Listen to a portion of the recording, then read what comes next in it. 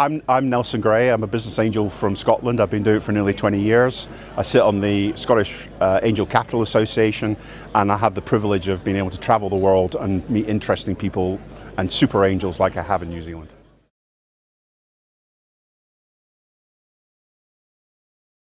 What made me decide to be an angel right at the very beginning? I couldn't think of anything else to do because I wasn't bright enough to think of a great idea myself, and frankly it just was so much easier to let some really clever kid do all the really hard work. I get to turn up, take half the glory, and then go home at 5 o'clock while the kid still has to work till midnight getting it right.